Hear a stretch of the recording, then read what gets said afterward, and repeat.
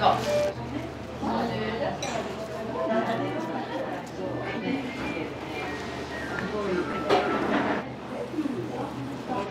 当たりローストビーフこっち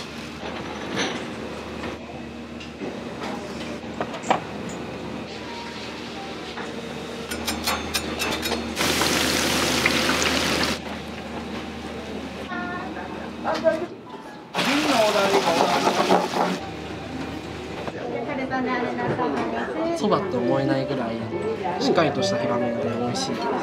美味しいです。もうむちゃくちゃサクサクです。美味しいまかない作っていこうで。よっ。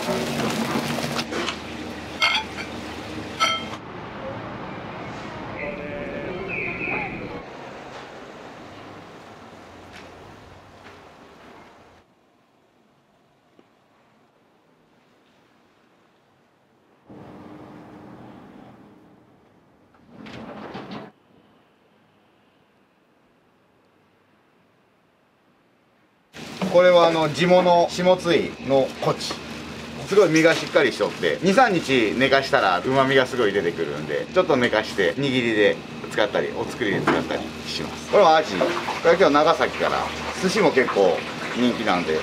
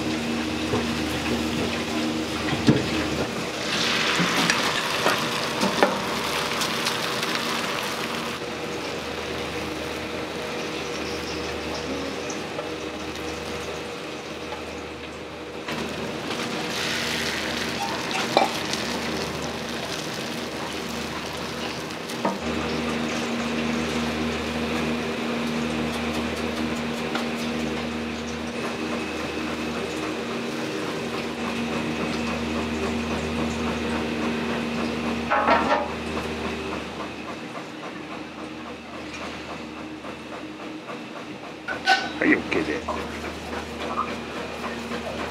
キニラです。この綺麗なキニラとそばの相性がいいんで、今日も使っていきます。そばに入れたり、握りに握ったりもします。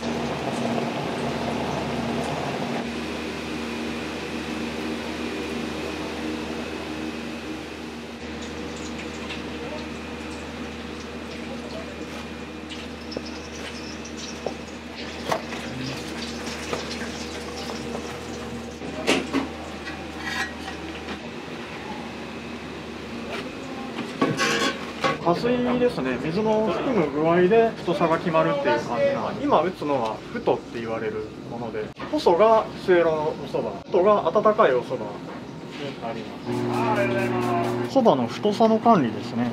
細は 7.8、太は 9.3。徐々に徐々に薄くしていきます。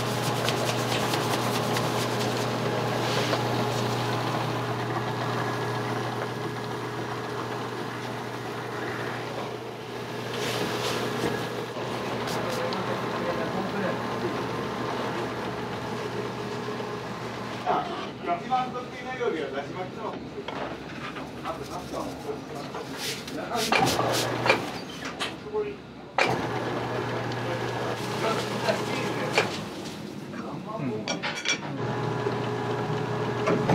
こう通った段階での厚みがステーキです。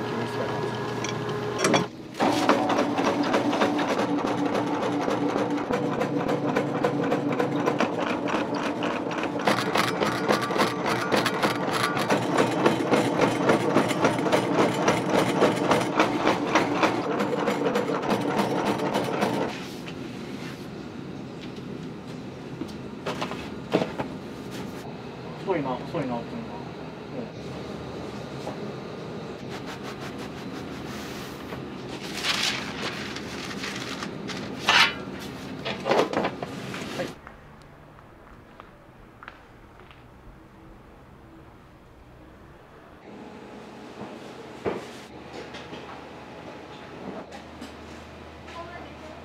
コンセのだけと150度で20分です。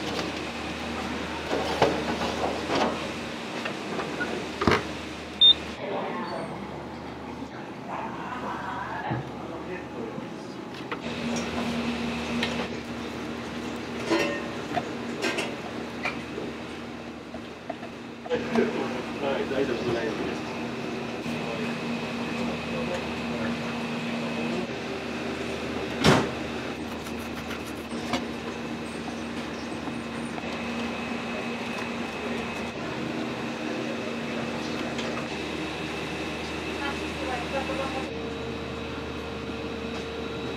これは京都舞鶴から入ってます。天然の部位。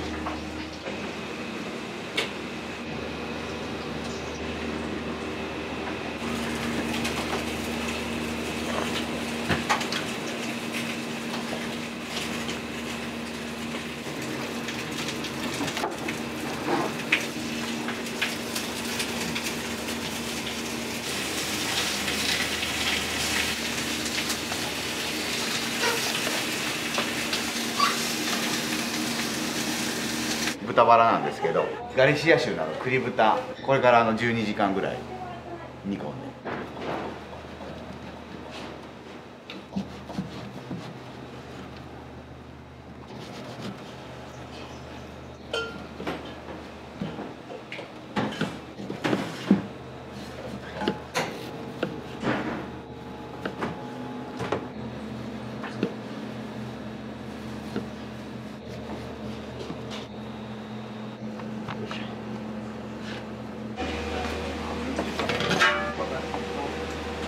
これぐらいからで。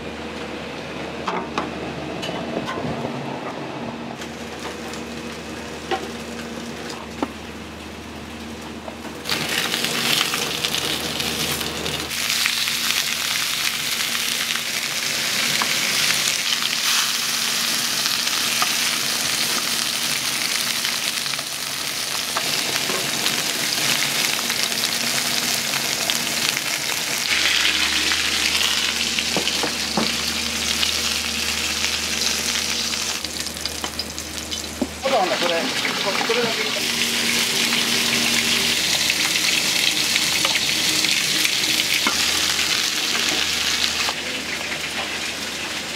にするだけやけん。そんなに。はい。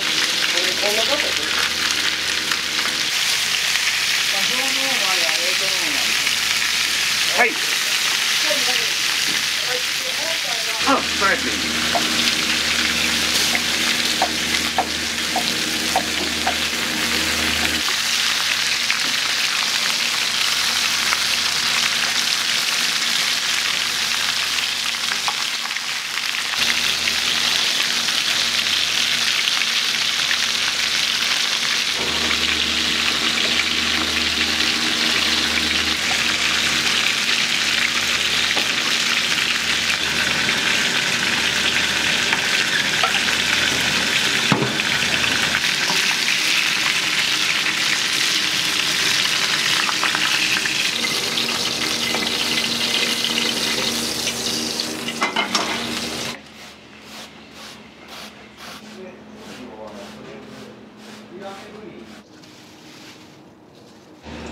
オーバー半分カットで。はい。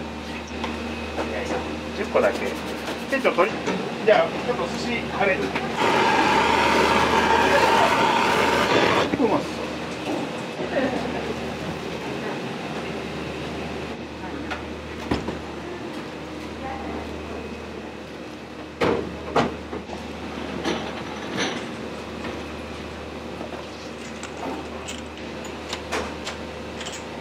表面炙ってやったら油がもっと美味しくなります。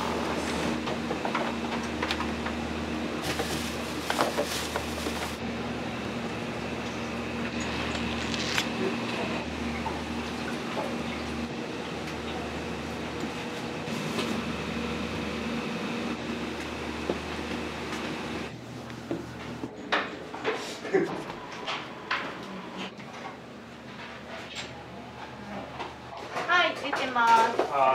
このメンバーでいきます。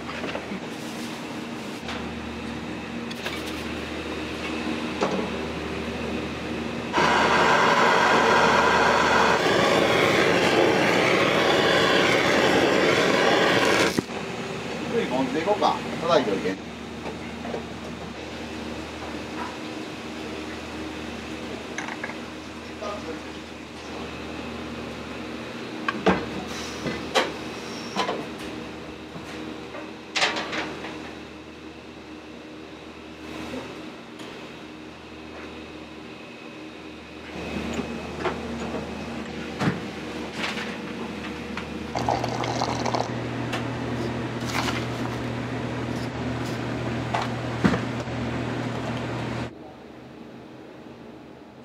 おはようございます。12月6日、はい。朝礼始めます。緊張全然しない。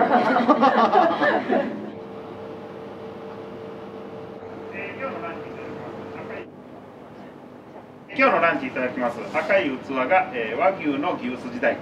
黄色の器は天然ぶりの塩たたきになります。はい。舞鶴京都。以上です。よろしくお願いします。勢いで海を浮かみ、縁を広げ、大いにお客様を満足する。はい、どうも。お願いします。はい、どうも。さあ、餃子です。本店が母屋住まわれとったところで、こっちの別邸側の、天井も高くて蔵、仕事場みたいな感じですかね。こちらの全部完全個室に、四季折々庭を見ながら食事が楽しめる。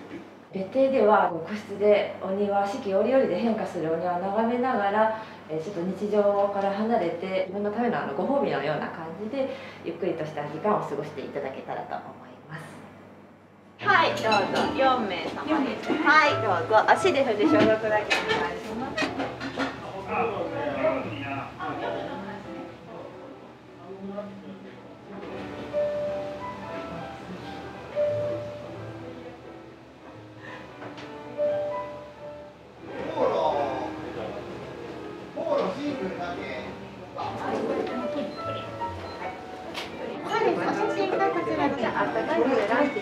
すべてのメニューにデザートがついてまいります。デザートが4種類ございまして、そば茶のプリンかそば茶のアイス、プラス300円でチーズケーキかガレットも選んでいただけます。ラ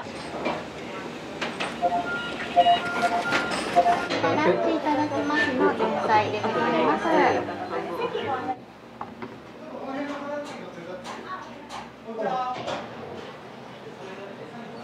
ウリシメサバ、白い器が自家製のだし巻き卵で、赤い器がくわいと牛すじ大根の水魚っていうのになってます。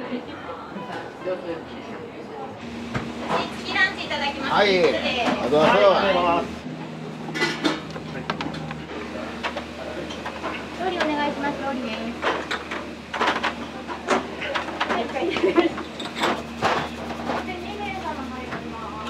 はいよ。はいよ。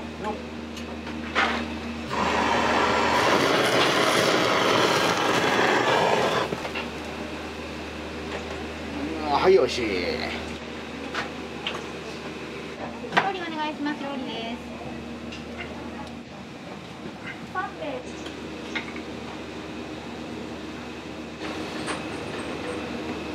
これ叩いて。はい、了解です。奥に行ったん、ごめん。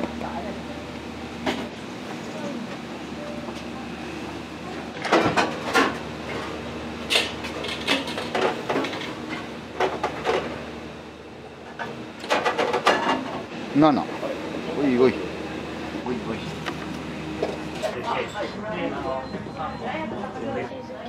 はい、ありがとうございます。14席スタートです。大爆発だ。こんなもん本気で握るわけよ、これ。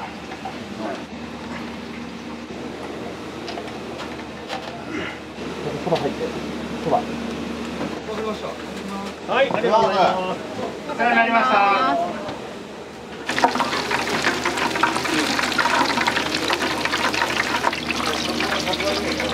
はい。逃げ方だ。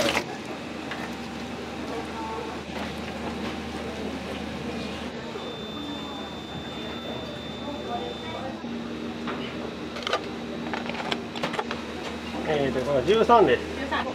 はい、了解です。15分ので作ります。はい、13です。お願いします。あと握り出します。はいよ。天ぷらでございます。ごゆっくりどうぞ。悪くない。悪くない。はい、ありがとうございます。今日先行きます。はい、お願いします。13の残り2つです。はい。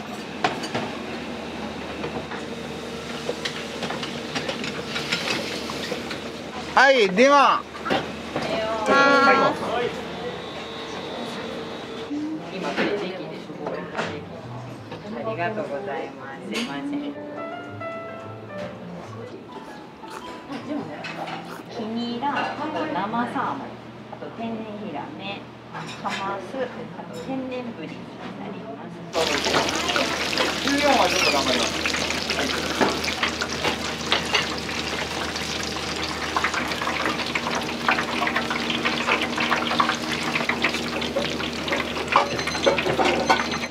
はい、了解。はい、了解です。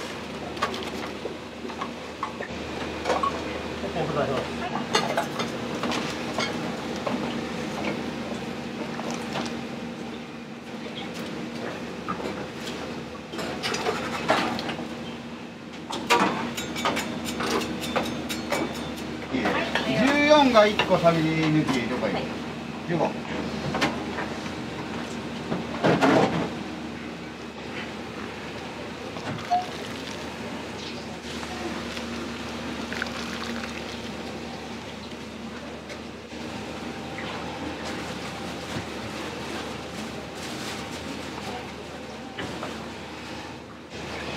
はい、お願いします。いきます。はい、お願いします。はい、お願いします。はい。お願いします。15のオンソバ3つです。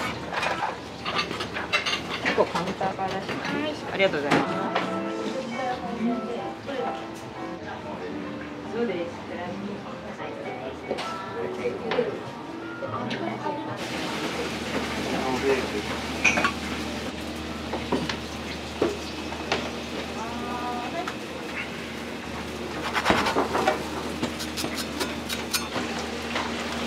これはサビありです。ありあり。はい、お願いします。4です。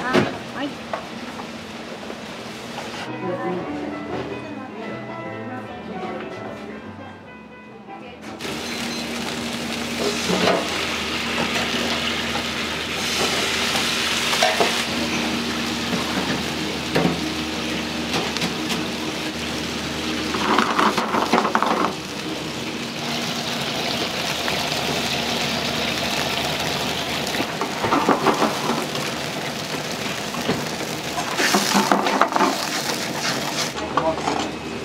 誰飛んでた？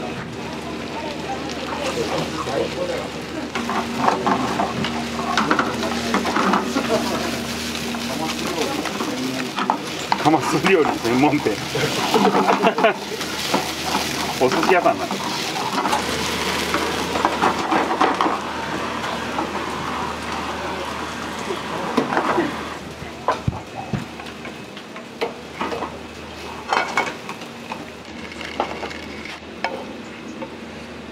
これシャリなくなるんだ。シャリどこ？はい、はい、すぐ行きます。これ終わったら、高尾さんお願い。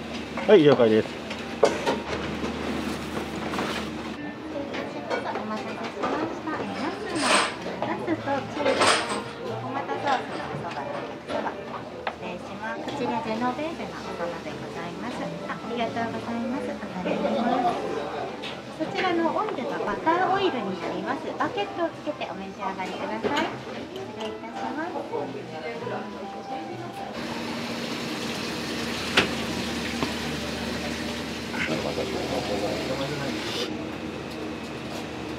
今いけよる。ごめんごめん。わさびを入れまくるよんよ。ごめん。いっぺんに切れよるけど。全部わさびが入っていけよ。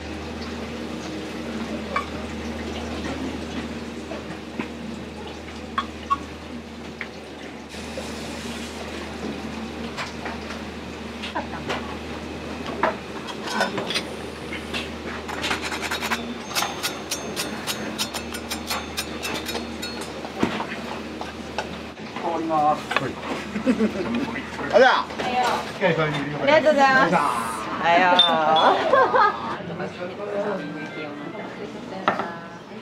ネタは一緒になります。ライスプリン、はい、了解です。取れなかった。2個いきました。こ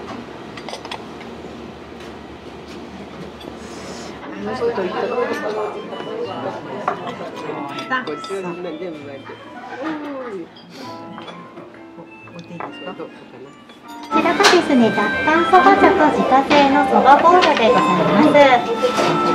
こんにちは、ありがとうございくださいました。は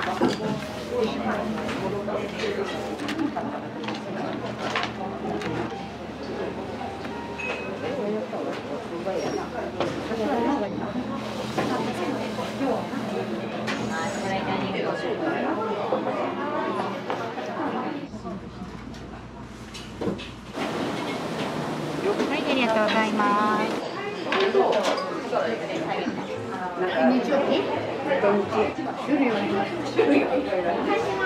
待たせいたしました。毎回失礼いたします。お先にチーズケーキお待ちいたしました。すいません、こちらで失礼いたします。はい、すいません、こちら側から失礼いたします。ホットコーヒーもすぐにお持ちいたしますね。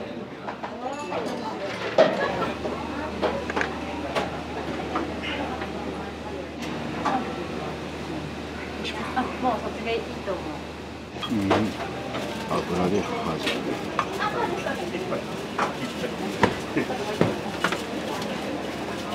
もう入れていけろ。はい、出ます。5席握り出ま。はいよ。どうぞ。はい、醤油もついてありますので、そのままお召し上がりください。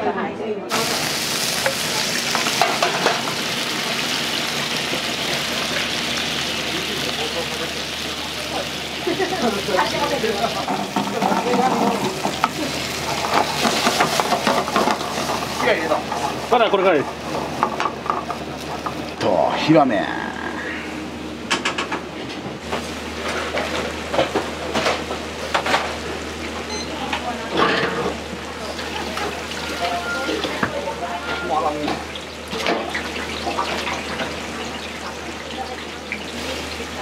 はい、絶好調。今日握り絶好調。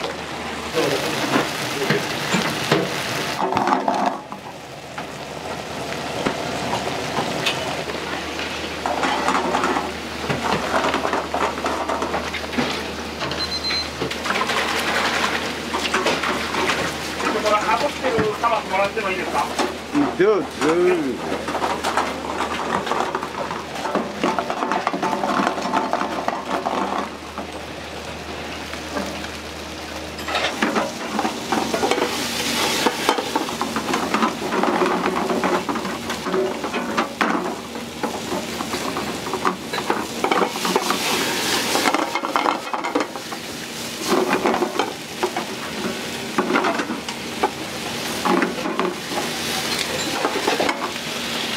では、何度も作ればいい。はい。この極上にうめえやつ。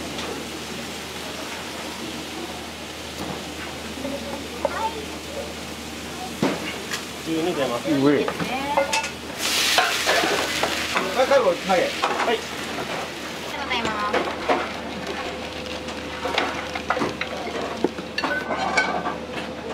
お願いします。はい、料理します。もう一丁。モッツァも行きます。はい。しゃ。12です。12、はい、了解です。天ぷらが。12どっちも、ナスと、これいただきますの。ホタテとズッキーニと。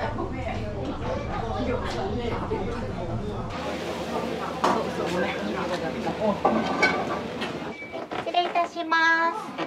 ランチいただきますの前菜でございます。ブリの塩たたきでございます。はい。白い器がだし巻き卵でございます。ごゆっくりどうぞ。は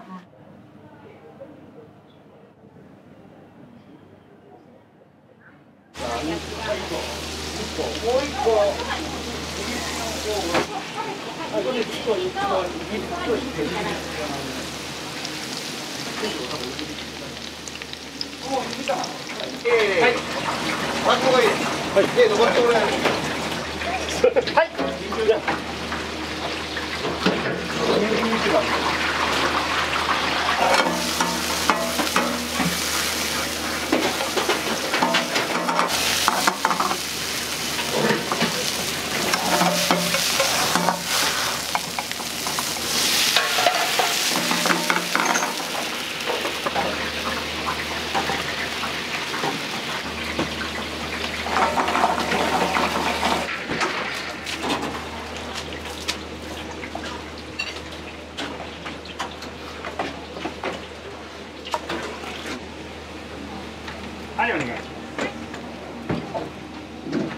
ランチいただきます。5です。はい。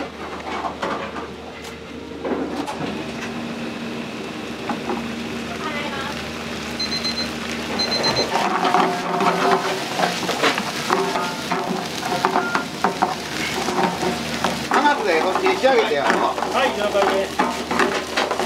仕上げよ。はい、終わります。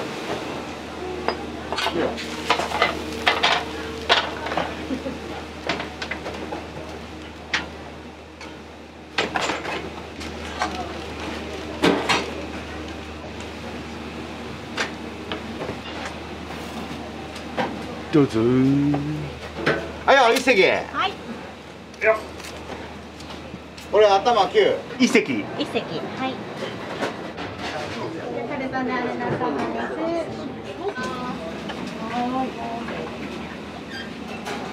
今日美味しい味できました。なんかそばと思えないぐらいしっかりとした平麺で美味しいです。お蕎麦以外もお寿司も美味しいかな。お寿司の解析とかが、美味しい感じです。そばいい。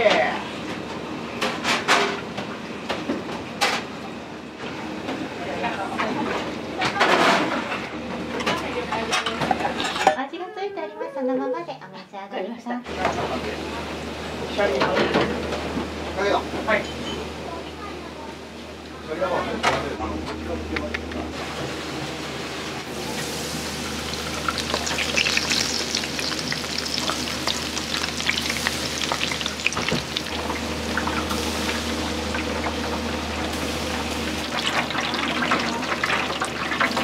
確認取ってます。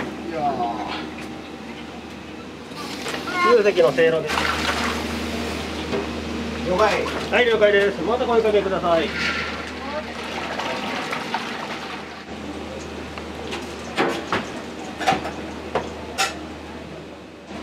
10席です。はい。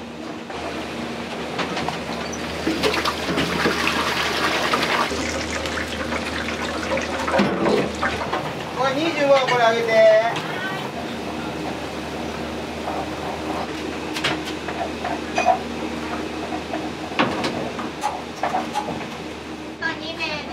はい、了解です。ちょっとこれ握って出しといて。はい。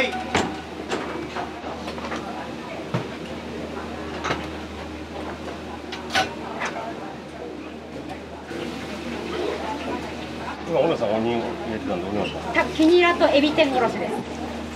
はいよ。ありがとうございます。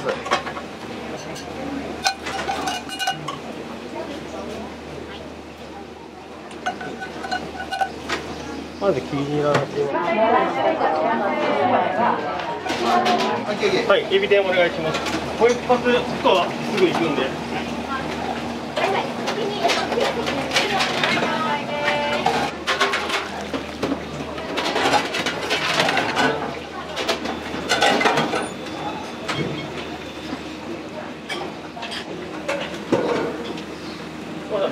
鍋ください。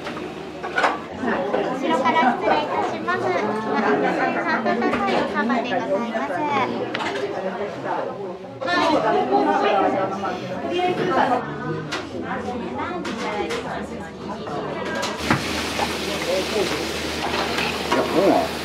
いただきますね。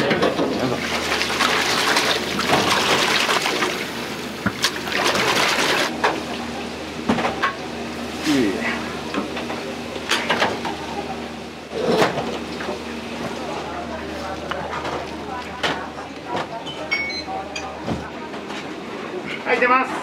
ありがとうございます。出雲と天ぷらせいろです。はい、かけ。はい、ありがとうございます。9ね。9です。割りが天ぷらせいろ。普通のオンです。オンです。はい。失礼いたします。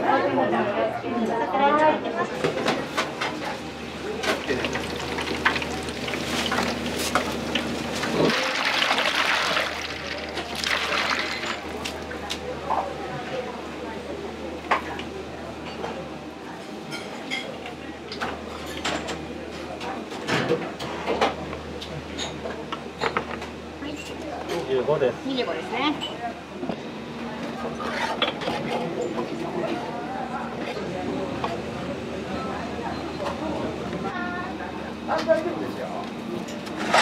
ごめんなさい。はいよ、お待たせ。いきます。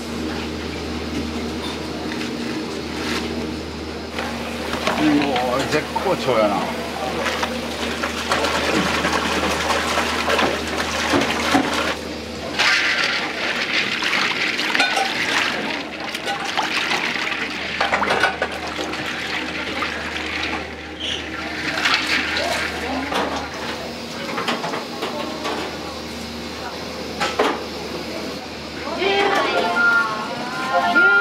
いつも割りこそば、1段ずつ追加になってます。了解よ。7の割りを先行くよ。はい、了解です。よいしょ。はいよ。天ぷらせいろの先せいろお願いします。はい。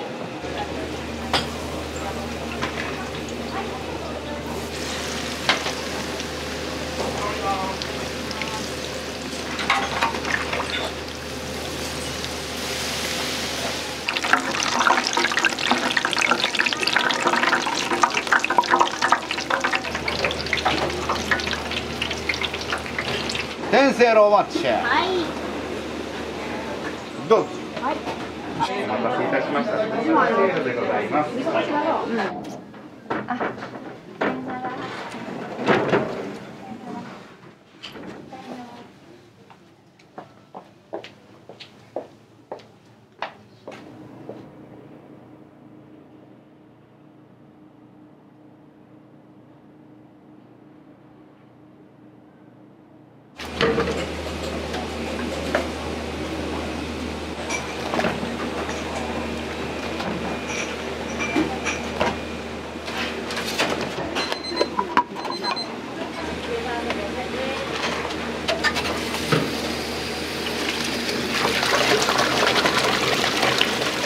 湯もらってもいいですか。はいどうぞ。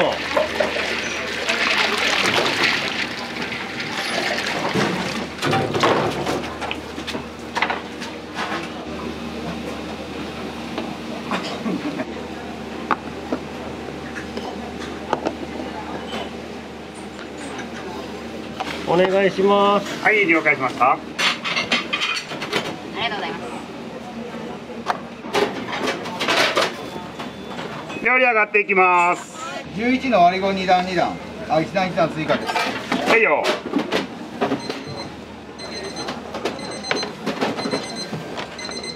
お茶の。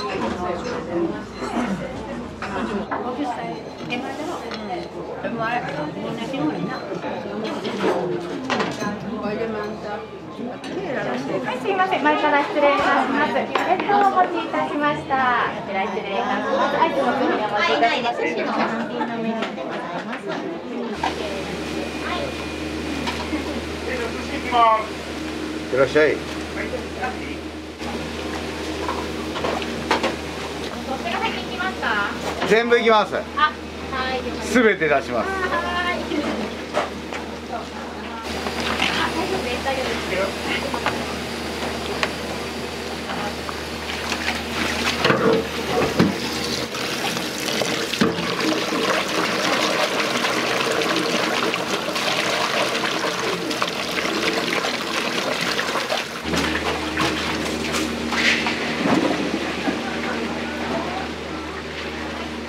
天ぷら来るな。はい。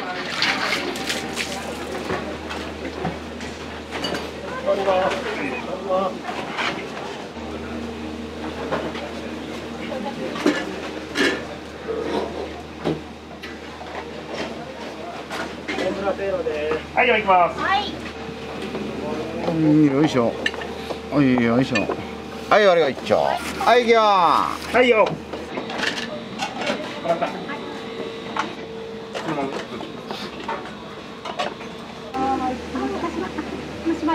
はい、割りごラスト。じゃあ取ります。カウンターから。はいよ、了解です。この下3段おそばになるので、おそばの方に薬味とお出し入れてください。あ、いっぱい食べるの。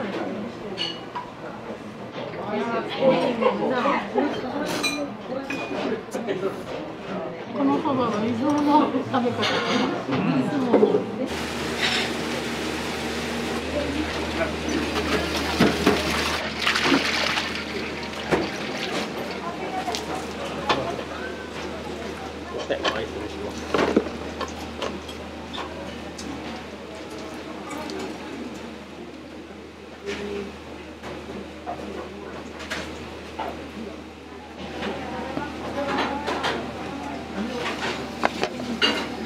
面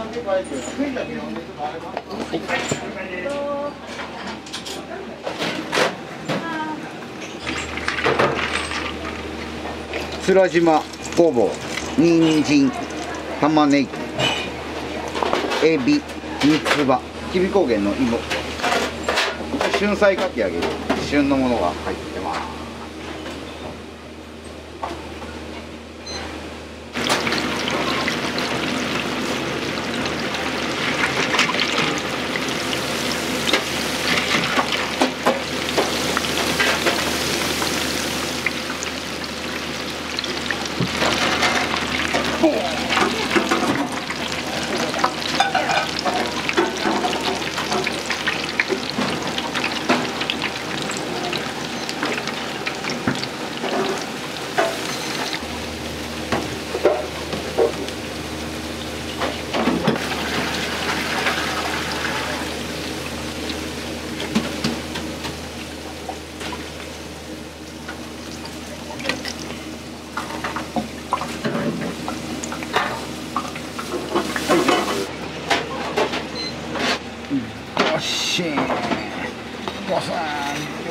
かき揚げしゃー。はい。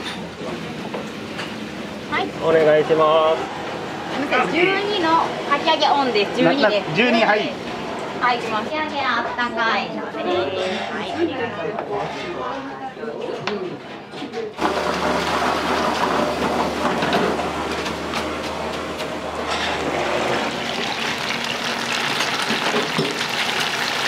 今オーダー巻き12のオーダーでいいかオーダー巻き。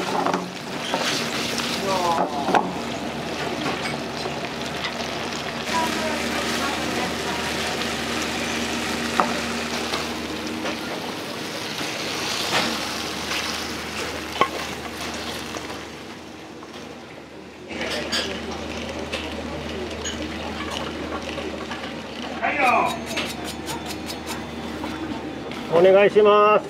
離して。はい。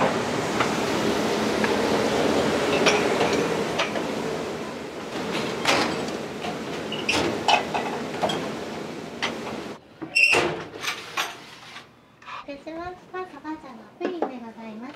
そば茶と自家製のそばボールでございます。そば茶ちょっと熱くなっております。お気をつけください。美味しいです。滑らかで。滑らかでね。そばプリンって言ったっけ？おそば。普通のミルクプリンみたいなね。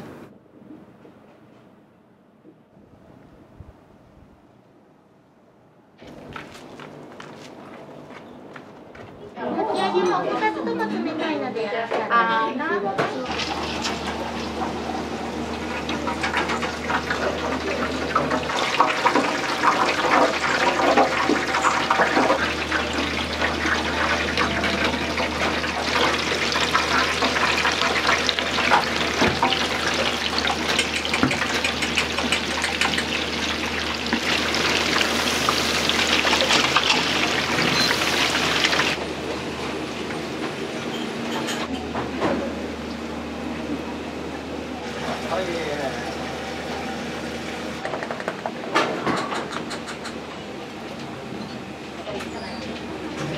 かき揚げ冷や。はい。よいしょ。はい、14ね。野菜かき揚げのお客様。はい、失礼いたします。失礼します。明太ドララ。上からかけてください。失礼いたします。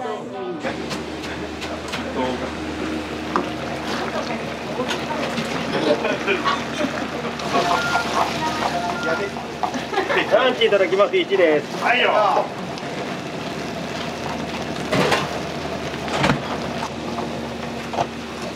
今日当たります。はいよ。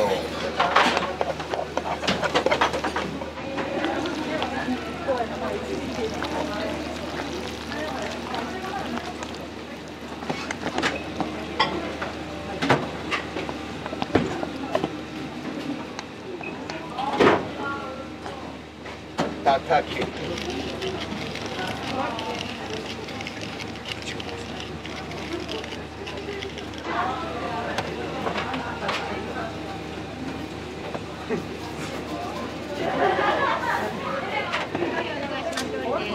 願いします。バターオイルバケットにつけてください。綺麗。あれはすごいなんかすごいちょっと大きめな感じで。うん。うわ。かき揚げどんな感じでした？かき揚げどんなもうめちゃくちゃサクサクです。美味しい。美味しい。なんかお蕎麦、お蕎麦の味が濃くて美味しいです。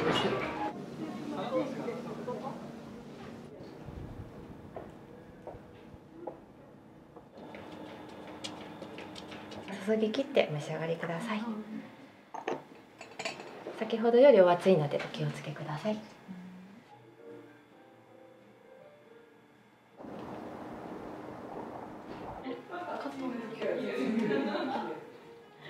いや、すごく美味しいです。どれも。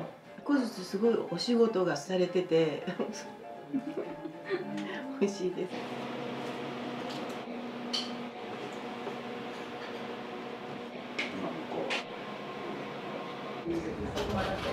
助かりました。ありがとう。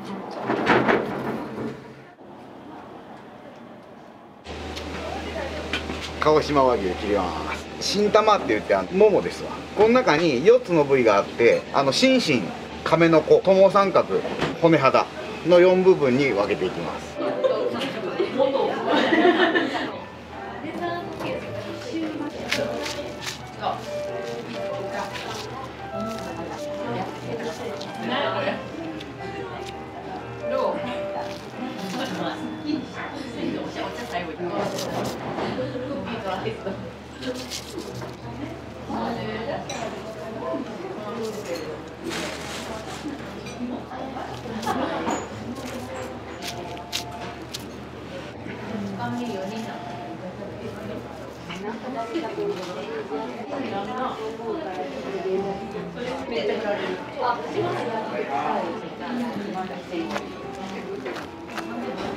こんな感じ。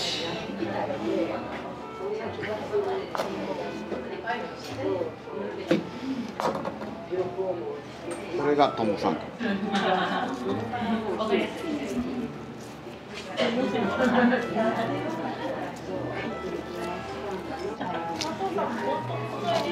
肉の声を聞きながらさばいていきます。彫刻みたいですね。彫刻というか。そうですね。ちなみに僕は名古屋芸術大学の彫刻家です。あ、そうなんです。得意なんよな。掘り出していくのが。卒業したらもう飲食の道に行こうっていうのは決めてました。ではこれが今出てきたのが、これが骨肌。亀の子と心身に分けていきます。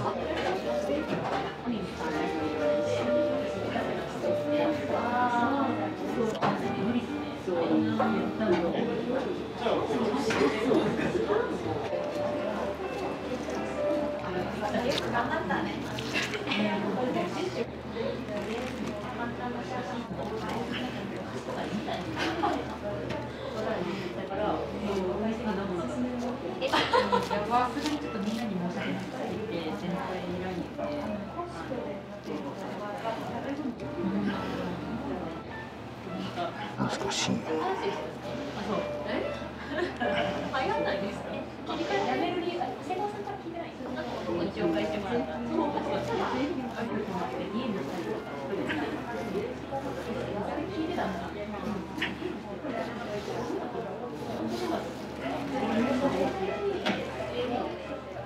これが亀の子、赤身が美味しい部分ですね。ローストビーフにすごい最適です。ユッケにされたりとかもされると思います。でこれが心身、丸の中の芯の部分、次はヒレ肉のような感じですかね。次はサシも入って赤身もバランスがいい部分。これは友三角、三角形のような感じになっているからなんです。これちょっと油いっぱいついてるので、これからまた成形していきます。ステーキになったりとか、この4つの部分ですね。こんな感じでちょっと赤みがちなところですが、味はしっかり。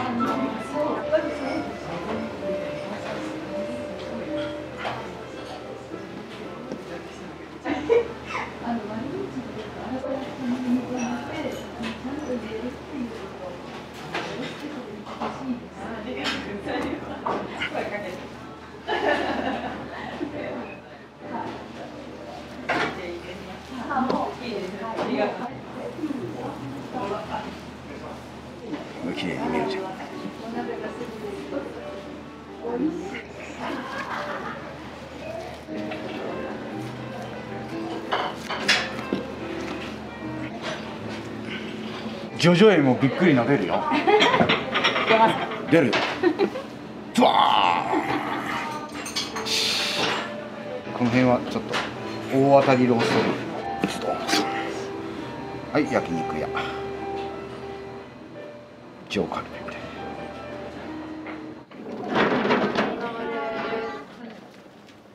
見てこれ。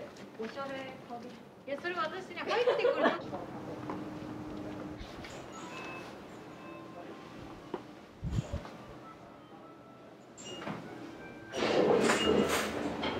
上もあるっていうこのスタイルできるんですよ、まさかの。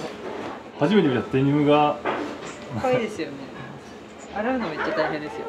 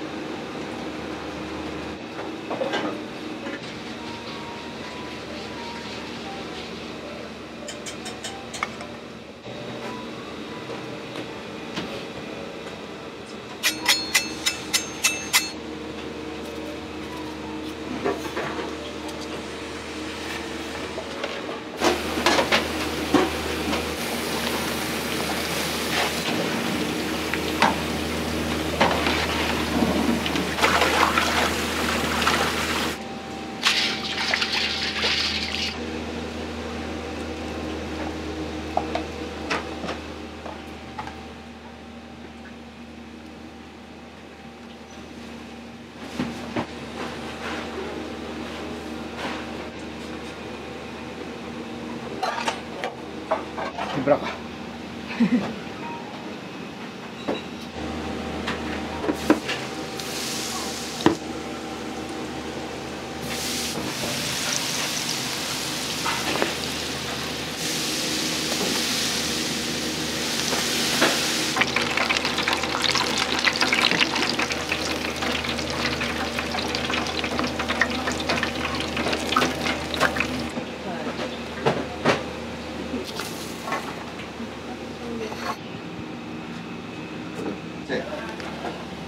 失礼いたします。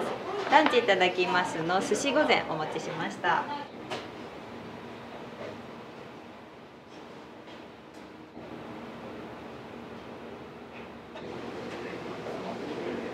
で、あと作り方を。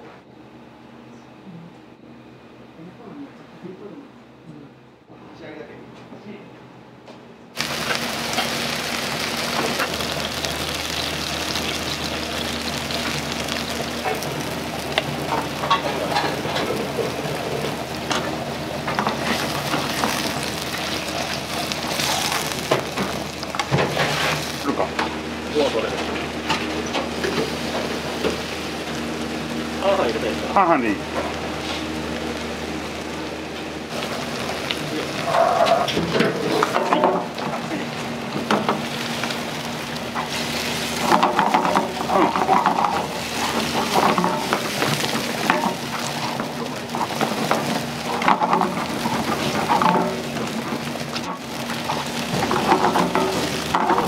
美味しいまかない作っていこうで。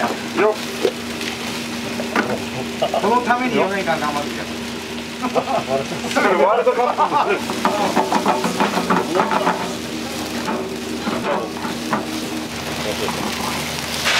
いや、そっちもいくんじゃない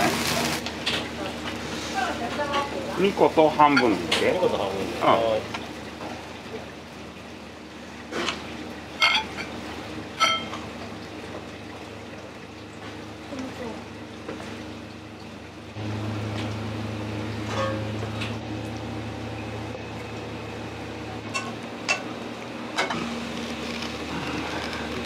ちょっと光ってみる。いや、もう。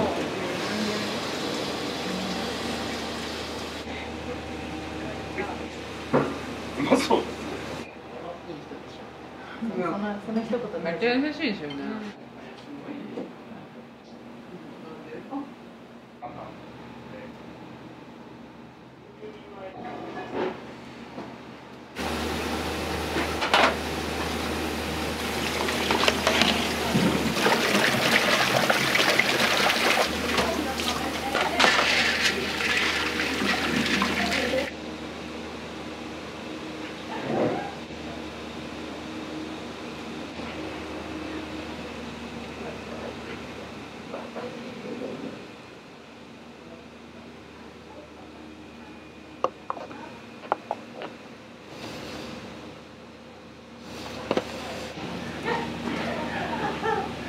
お待たせいたしました。割りごそばでございます。どうぞ。こういうのもまたそこに置いて、もう